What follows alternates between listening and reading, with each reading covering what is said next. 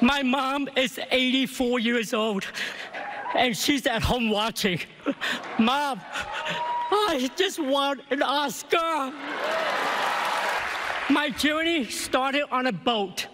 I spent a year in a refugee camp, and somehow I ended up here on Hollywood's biggest stage. They say stories like this only happen in the movies. I cannot believe it's happening to me. This is the American dream.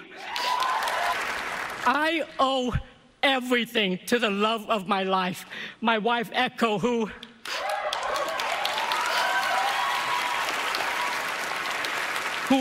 month after month, year after year for 20 years, told me that one day, my time will come. Dreams are something you have to believe in. I almost gave up on mine. To all of you out there, please keep your dreams alive.